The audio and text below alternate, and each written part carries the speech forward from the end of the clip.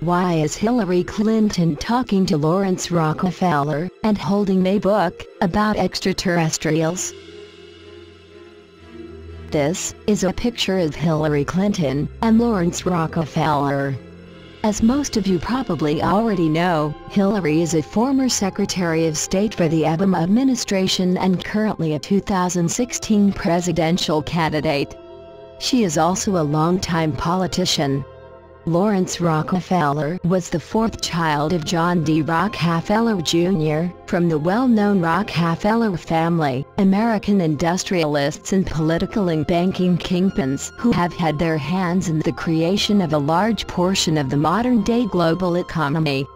They were behind the creation of the modern-day banking and education systems in the energy and healthcare industries, along with the Trilateral Commission and the United Nations, just to name a few. They are part of that 1% of wealthy people who basically own all of the world's resources. Many people believe the Rockefeller family is a sinister one, secretly conspiring to control the population, destroy/pollute the earth, and take away our rights. It is believed they hope to carve out the direction of the human race into what's known as the New World Order. And they are certainly aware of these concerns, if David Rockefeller's memoirs are any indication. Some even believe we're part of a secret cabal working against the best interests of the United States, characterizing my family and me as internationalists and of conspiring with others around the world to build a more integrated global political and economic structure, one world, if you will. If that's the charge, I stand guilty, and I am proud of it. There's a lot of evidence suggesting that the Rockefeller family, as well as the Rothschilds and a few others, have had their hands in some disturbing events relating to environmental destruction, genocide, and more, but that doesn't mean we should point fingers and condemn every single member of the family. Ultimately, we, the human race, are responsible for what is happening on the planet, what has been happening, and what will continue to happen unless we do something about it. We live in a world of secrecy, and the mainstream world became more aware of this fact after Edward Snowden released the very first public disclosure of clandestine black budget operations, despite the fact that it had already, partially, been exposed by a few researchers. We don't really hear about black budget programs, or about people who have actually looked into them. However, the topic was discussed in 2010 by Washington Post journalists Dana Priest and William Arkin. Their investigation lasted approximately 2 years and concluded that America's classified world has become so large, so unwieldy and so secretive that no one knows how much money it costs, how many people it employs, how many programs exist within it, or exactly how many agencies do the same work. Below is a close-up on the book taken from the above picture, and beside that is another angle of Hillary carrying the book while walking and talking with Lawrence. Why am I mentioning the black budget world? Because it goes hand in hand with the UFO phenomenon, which is now backed by a tremendous amount of evidence from a number of credible people, alongside a mountain of documentation. To learn more about that, you can read this article, or visit the Politics section of our website here. How we can tell what book Hillary is holding, and why it's important. The book you see Hillary Clinton holding is titled, Are We Alone? It was written by Paul Davies, a well-respected American physicist who has held professorships at various universities. Most of his research has been in the area of quantum field theory. The book ponders the ramifications of contact with intelligent extraterrestrials. If you look closely at the picture above that is zoomed in on the book, you can clearly see it matches the back of Davies' book.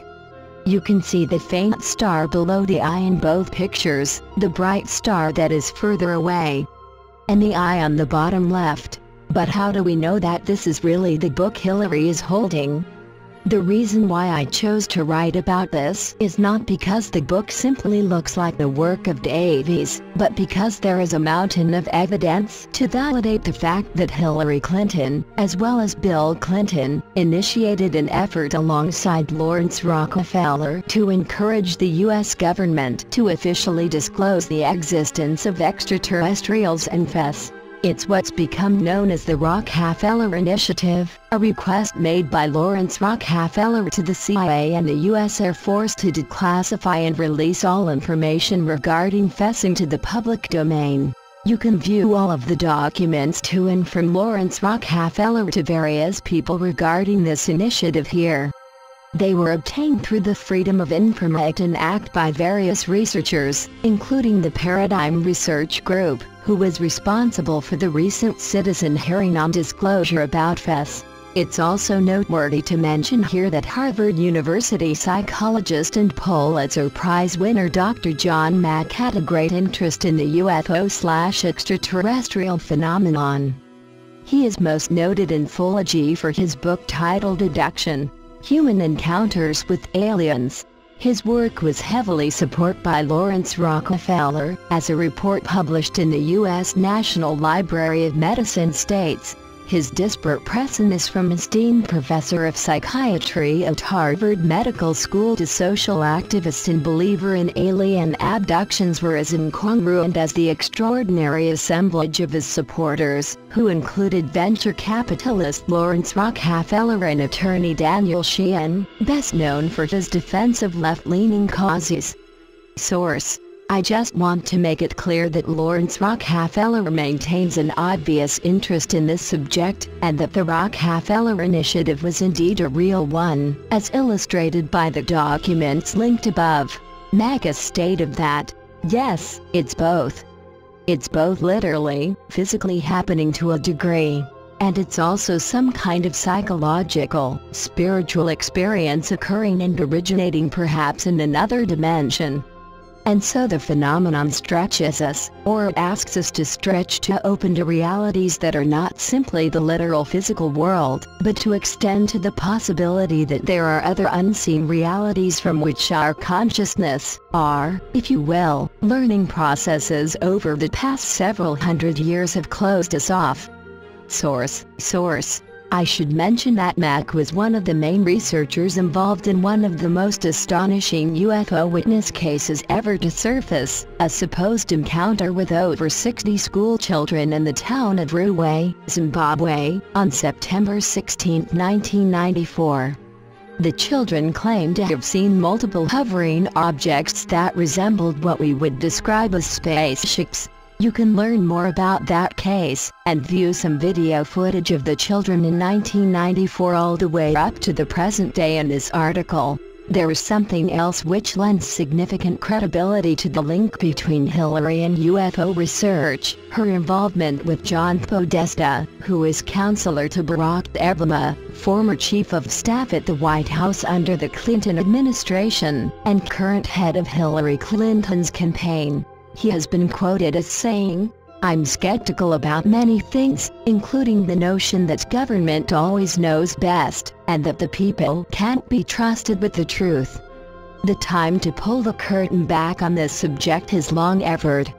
We have statements from the most credible sources, those in a position to know, about a fascinating phenomenon, the nature of which is yet to be determined.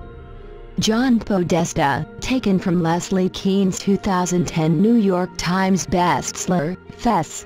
Generals, pilots, and government officials go on the record, for which Podesta wrote the foreword.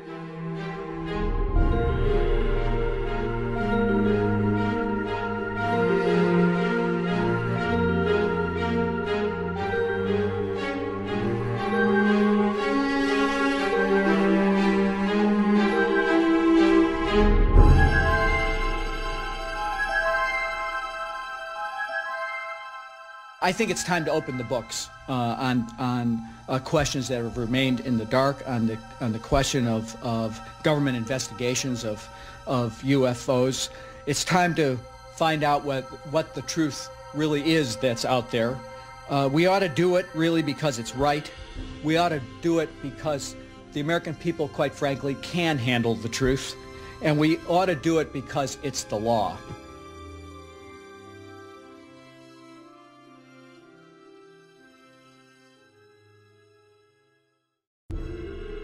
Why is Hillary Clinton talking to Lawrence Rockefeller and holding a book about extraterrestrials? This is a well-known Rockefeller family, American industrialists and political and banking kingpins who have had their hands in the creation of a large portion of the modern-day global economy. They were behind the creation of the modern-day banking and education systems in the energy and healthcare industries, along with the Trilateral Commission and the United Nations, just short of Hillary Clinton and Lawrence Rockefeller. As most of you probably already know, Hillary is a former Secretary of State for the Obama administration and currently a 2016 presidential candidate. She is also a longtime politician. Lawrence Rockefeller was the fourth child of John D. Rockefeller Jr. from the